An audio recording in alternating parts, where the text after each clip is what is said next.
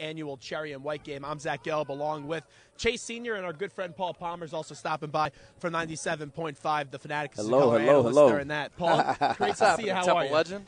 I would say I would text you right now, but I don't know if your number is still saved in your phone because you told me that you dropped your phone in the toilet. Is that correct? Yes, and Liv with her smart mouth said I was multitasking. And obviously I wasn't doing a very good job at all. So this is a Temple football team. Year one under Matt Rule. Only had 2 wins. Then in year number 2, you get to 6. We all know they didn't end up making it to that bowl game. But this is year number 3. As you know, year number 3, that's when really people judge, and the expectation should be as high as ever. And the expectation to me is bowl game or bust. But on the offensive side of the ball, this was a unit that did struggle last year, and it all starts with the quarterback play. They have to limit the turnovers and convert inside the red zone. What do you want to see today out of P.J. Walker, and what do you think he needs to improve on going forward in his 3rd year? I just want to see improvement. I think last year, what he did last year was okay for a true freshman coming in, but as a returning starter and a second-year guy in the offense, I think everyone kind of expected a little more from PJ. But in PJ's defense, the receivers have to give him some help. He's not always going to throw a perfect ball, just like they're not always going to be in a perfect position. But when the ball's thrown, you got to catch the ball. And when you catch the ball, you got to make someone miss. You got to get extra yards. And also, when it's a tough play, make a play. And if the receivers can help him a little bit, his numbers get better, their numbers get better, the offense gets better. So it's kind of give and take. You got to help each other out. Because that Memphis game is the one game that really stands out to me where he had a really few good throws. A lot of drop One passes. In particular, too, I think it was Jamie Gilmore who just dropped it on the wheel sideline route. Yep. wide open. And you're right. Also, you know, as a running back, you're the quarterback's best friend, and it seems like they have some serious players in the backfield this year. Oh yeah, they've loaded up. You got to be careful of your records, man. They could be broken with T.J. Simmons. I'm going to be totally honest with you. And I just talked to Conjar out there, and Conjar was saying he didn't want Metakevich to break his records. And I tell you, I don't want people to break them. He did say that. Because you know what's funny? Last year at Cherry and White, he goes, he already thought his record was broken. And I'm like, you definitely knew your record wasn't broken. Yeah. He'll be joining us so we can ask him about that. Yes. You tell him I accidentally ratted him out. Thanks, guys. But I don't want him to. But, so be it. Records are made to be broken. And things happen and the game develops and stuff moves on. And if they do, God bless them. But honestly, I don't want them to. What is that like? I mean, you're such a big supporter of Temple Athletics. And you don't want your records to be broken, but if it does happen, you got to give credit where credit is due, right? Oh, you always got to give credit where credit's due. There were people that came before me, like Zach Dixon and what have you, and there were certain numbers that they put up that I thank God that not Heisman that I got finalist to. Numbers though. No, but I got to. But you know what? It's and I had this talk with Matt Brown. I did. I told Matt. I said, Matt, like we're a reflection of one another. You know what I mean? If Matt Brown goes out and Matt Brown scores a touchdown, it's like a Temple running back just scored. It's like Paul Palmer just scored, So that's kind of the way it is. If he goes out and he does well, we all look good. Like, I look good. You look good because you're a Temple guy. The team looks good. Coach Rule. Yeah, there you go. Look good, feel you got good. a face for radio. That's the motto. Both you guys. Faces for radio. You're on the radio, I too, know a it. lot these days. I know. I'm on the decline, man. I used to be a good-looking guy. Now I'm on the decline. We're joined by Temple legend Paul Palmer right now as the Cherry and White game is about to kick off here from Edward Olson Hall on 10th and Diamond in North Philadelphia. And, Paul, this is an offensive line last year that did struggle. A lot of that had to do with inexperience, but also injuries really plagued that unit. And Temple's going to want to run the football this year with the stable of running backs. What did you see from the offensive line last year, and how can they open up holes for the running back and pass protect for P.J. Walker? I think it's a bit of tit for tat. I think the offensive line obviously had to do a better job, and it's kind of tough when people get injured and people moved around and people being stuck in there. But there's certain times where the offensive line does good enough and the running backs need to do a little better. You know what I mean? You got to make each other look good. My senior year at Temple, I had a bunch of sophomores and juniors on the line, and until they got their feet underneath them, I kind of made them look good. You know what I mean? And then once they got their feet, they obviously made me look good. But it's a little tit for tat. You gotta help each other out a little bit. And I feel that about the wide receivers, quarterbacks, and the linemen and running backs. When the linemen do well, you got to make it happen. Really comes down to the whole team making that next step. Yeah, you got to do well, and everyone has to do their part. And I talk to my high school kids about that. Do your job, and do your job well, and don't worry about anyone else doing their job. And if you can get 8, 9 people at one time doing the right thing, heck, you're doing a pretty daggone good job as a coach. And we'll paint the picture for you right now. The coin toss just happened. It's the cherry and white game. The offense will be in white and the defense will be in cherry. Leah Still was the honorary captain today, the daughter of Devin Still, who unfortunately underwent cancer, but now she is in remission. And they're here today as Jeremy Scott, in addition to Elijah Robinson, had the connection with Devin Still, the NFL player from the Cincinnati Bengals. Also, as Paul Palmer joins us, you're right. It's about surrounding people with pieces. And one guy that wasn't there last year that's now here this year is Zaire Williams. And he's a guy that I think he's going to be playing with a little bit of an extra chip on his shoulder for sitting out last year. Yeah, you know what? It was unfortunate, and a lot of people kind of questioning this and questioning that. And ultimately, you find out in the end that it was his back and he did have a problem. I like Zaire, and I like Zaire a lot. I'm pulling for him. Of course, I pull for all the backs, but Jamie Gilmore, Zaire, Harper, those guys that have been around, I've gotten to know a little bit. I really care for them, and I really hope they do well. And I hope Zaire does well. I keep telling him, I keep bumping into him, and I keep telling him, dude, I'm going to give you a call, and talk to him. But when I do see him and I talk to him, he says everything is doing fine. He seems happy. And also, this is a little bit interesting than cherry white games in the years past because of the injuries. They had to put the offense on one side, the defense on another, and they're doing a lot of Oklahoma drills as this goes on. Roman Deloche is going at it right now. Just as a former football player, a guy that's around this all the time, that knows what it's like with these old school Oklahoma drills. You got to love this stuff that's going on the field. Love the Oklahoma drill. You know, you do the Oklahoma drill and everybody gets crazy. If the guy on offense does well, all the offensive guys go crazy, as you can see. If the defensive guy does well, the defense goes crazy, the coaches go crazy. Here's the one flaw with the Oklahoma drill, though. The offensive lineman always gets blamed for it because when I played high school football, I didn't have this illustrious high school football career. I only played for 2 years. I wasn't that good. I was a big guy, and it's going up against one of those pain-in-the-butt little mini linebackers that they put up right against me. And my running back, I secured the guy off to the left, and the guy runs right to the left side, and then he gets tackled, and the coach is blaming me. And I'm like, Coach, your running back's got to be smarter and just go to the right. You need a good back. You need a good back. I'm telling you. Palmer. You need a good back. You need one or the other. You need a really great lineman, an okay back, or a really great back, and okay lineman. Either way, if you can kind of get them both, man, you can do work. So I always loved the Oklahoma drill. And, you know, with Lloyd, I remember Lloyd Yancey, I'd get tackled him before I even touch the ground. He'd almost be picking me up off the ground. Like, it gets the offensive lineman pumped, man. It's a nice drill. I love it.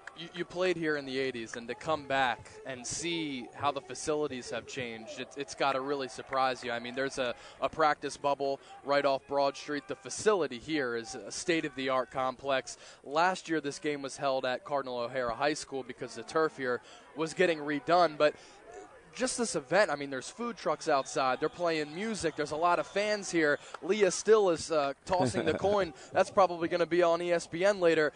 When you see this and how this program has really developed, you know, what comes to mind? Oh, I'm happy. You know, a lot of times older guys, they have a tendency to look back and say, oh, well, we didn't have this and we didn't have that. Well, you know what? We didn't have this and that, but we had more than the guys before us. So God bless these kids. Whatever they can get, whatever the school can provide for them, God bless them. And, again, it's a reflection to me. If Temple football goes out and they play well, it's a reflection on Paul Palmer. It is.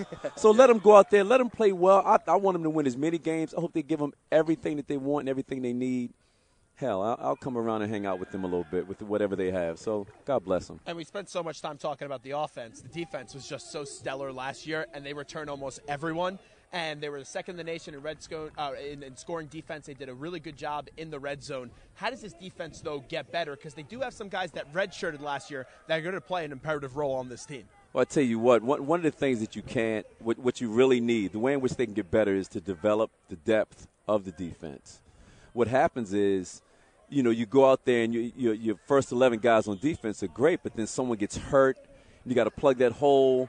And if the second level guys aren't ready, and sometimes the third level guys, if they're not ready to play, that's where you fall off. So they can do well with what they have, but the guys behind them have to get better to make sure that if anyone gets hurt, there's not a drop off. And it affects the whole defense and affects the whole team. You had such an illustrious career here at Temple University. You were second in the Heisman in that 86 season, and you could have made an argument that you were going to win the Heisman if you had a little bit more media coverage here in Philadelphia as it went to Vinny Testaverde, and I get it, it's the quarterback. It's usually a quarterback award with the Heisman. But out of all your time at Temple University, if you could pinpoint one memory for me that just stands out from all of them, what's your best Temple memory? Football-wise or just Temple in general? I tell you what, I'll go with the general. My best Temple memory, honestly, was when I came to visit Temple, and Bruce Arians said to me, he said, "Son, all we want from you is a verbal commitment." And I looked at him and I thought to myself, "Coach, I have no place else to go. We can sign the paperwork right now, and we can do it right now." But and really, that's it. I mean, that's where it all started for me, and I had no place else to go. And thank God that Bruce Arians and Spencer Prescott and those guys thought enough of me to offer me a scholarship, and I'm so glad that I came. And not even just Bruce Arians. You also have some other guys that are in the NFL right now that are playing a really monumental role in developing younger guys in the National Football League and getting wins and having really good teams. Todd Bowles is also another Temple guy. On the Jets, you have all of them, Jaquan Jarrett, Muhammad Wilkerson. Just as an alum, to see some of those former guys still going into the league and having success, just what does that mean to you? Oh, it means a lot. You know, there was a time where Temple kind of hit a low and guys weren't getting into the league. But as of late, it seems a lot like when I was here. Guys are getting in the league, and guys are playing well in the league. And then not only are guys playing well in the league, but now you're starting to get coaches that are in the league, like, you know, Coach Arians and Todd is in New York, and Keith Armstrong is an established special teams coach with the Atlanta Falcons, and all those guys from Temple that are out at Arizona with Coach Arians. So Temple's kind of making his mark, and some people that don't know about us don't know about us. But if you take time, we have X amount of people coaching and X amount of guys playing in the league, or so-and-so's from Temple, a lot of people are surprised that don't know Temple football. So we're making our mark. And this is a program that is on the rise and some seniors on the roster. There's a handful that do have an opportunity to play in the National Football League next year. When you are a senior and you have that thought of, okay, I have an opportunity to go pro, but I still have to finish this season, what's the mindset like? Because you got to focus on the task at hand, but you also have to look bigger picture. You absolutely have to. And I'll tell you what, a lot of kids make the mistake. A lot of kids, it's so sad, a lot of kids make the mistake when they're seniors where they kind of coast a little bit. They think, I don't want to get hurt for the league. But if you're complacent out there. Exactly what happens is they look at you and they think, well, this guy's saving himself. He's not playing hard. You know, is that going to affect us as a professional team when his contract is up, where he's cruising and he doesn't want to get hurt because there's money or free agency is coming up? So you just have to play. You know, I mean, there's no promises in football. There's no promises in any sport. You just go out and you just play.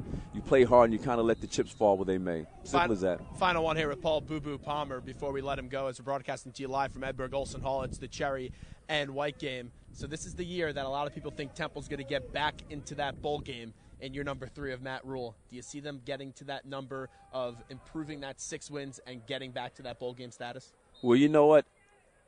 It can only go up.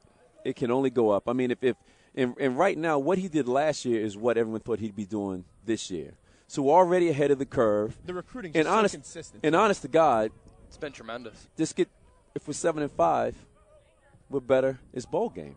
You know, it's weird. Like, we were shooting for 6 games. But the problem is we have to shoot for better than 6 games because we want to make sure that we get in, not just, we're good enough to get in. We want to make sure we get in 7, because 7 is a whole lot better. It doesn't seem like much, but 7 is a lot better than 6 wins. And Notre Dame and Penn State will make their way to Lincoln Financial Field. It's going to be quite the scene down in South Philly. Packed house for sure. I got a few friends. I made friends with Tony Rice, was my roommate from Notre Dame in Barcelona. But since being around, I became friends with Michael Stonebreaker, Chris Zurich, the D tackle Zurich, the D tackle at Penn State. Yeah. I mean, at Notre Dame. So I'm hoping that they want to put a little wager on. I thought we kicked Notre Dame's behind a couple years ago. So I'm kind of looking forward to Notre Dame, as a matter of fact, and especially if we made some field goals in that game too, it could have been a whole different ball game. Yep. And that was a really inexperienced roster. But what's that ring you got on your finger? This is a All-American. This is actually it's a one-off. I think. I know Coach Arians got it made for me.